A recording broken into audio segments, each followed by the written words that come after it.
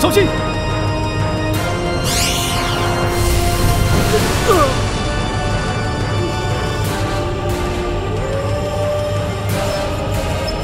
主上，我……你先退下，不要连起来。属下无能。不怪你，只怪这些所谓的正派人士，不过是群只会一拥而上的无能鼠辈。你这妖人，当年害我师父惨死，来，我要跟你单挑。牛鼻子，我是杀了不少，不知道你师父是哪个？你，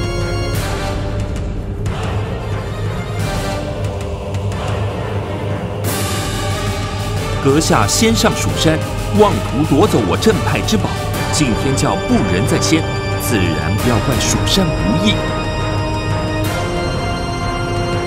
废物，多说无益。一起上吧！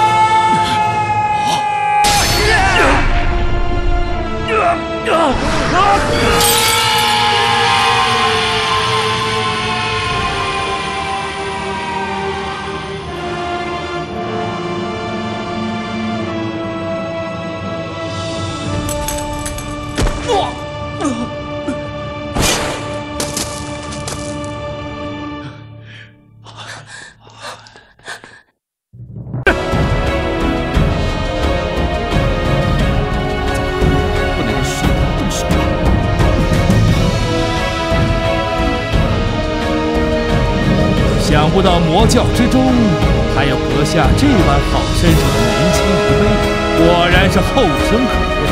可今日你助纣，好！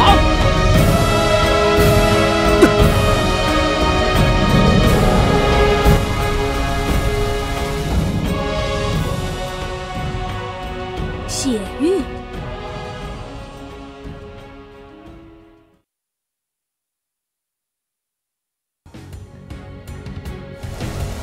留步！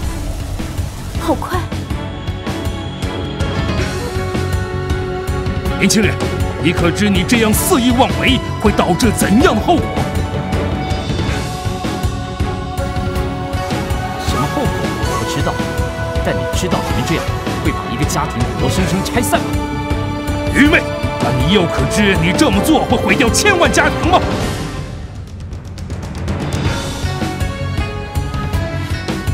我不想这样，可是也不能让你杀了他。对不起，江公子。哼，出剑吧！我不是。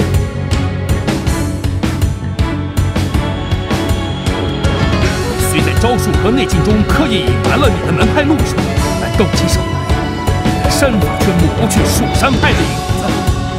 这样高深精妙的身法，为何却要帮着魔教？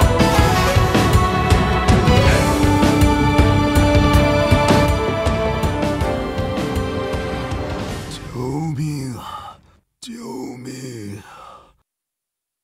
有人吗？有人能听见吗？救命！救命啊！这是爹爹的声音。爹爹，爹爹！唐姑娘，唐姑娘，雨柔，等等我！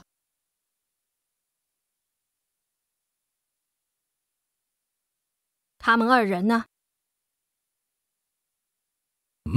一起过去看看。啊，这是爹！你们是？居然是唐先生！那怀中的婴儿，莫非就是唐姑娘？啊！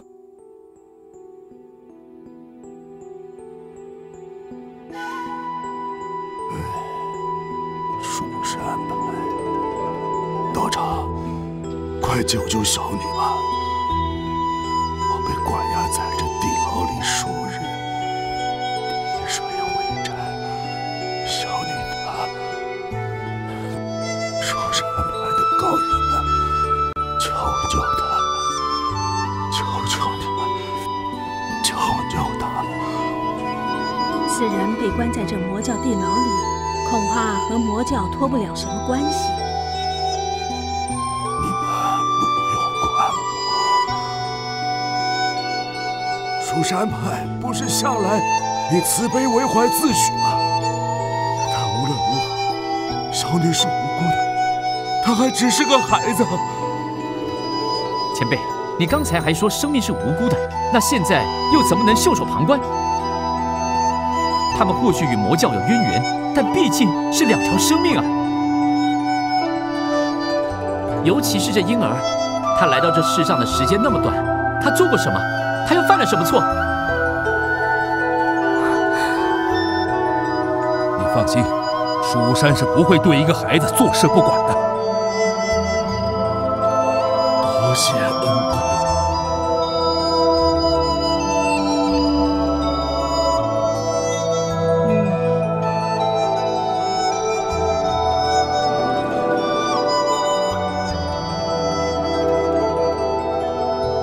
这位先生只是缺水过久，导致身体极度虚弱，无大问题。只是这孩子，他怎么样？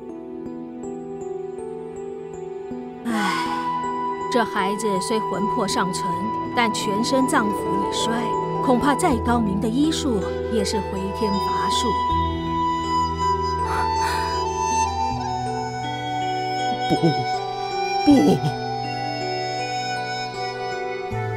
这不可能，他一定有救的。你怎么知道？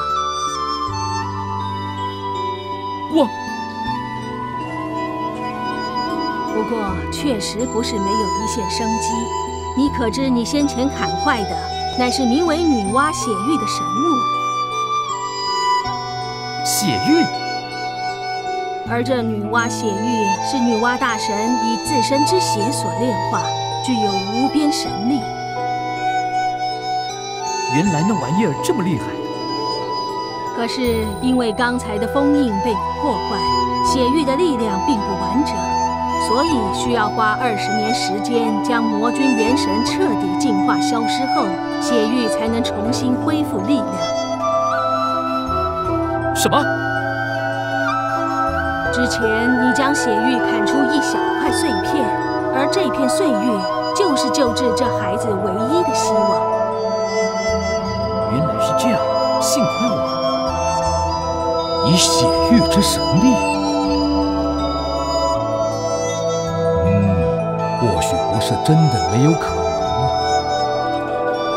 如果我们以血玉残片维持其心脉，便足以保住他20年性命。待到20年后，魔君元神被净化，血玉的力量也可被重新使用。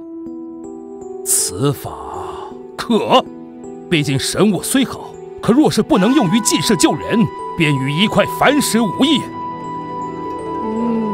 言之有理。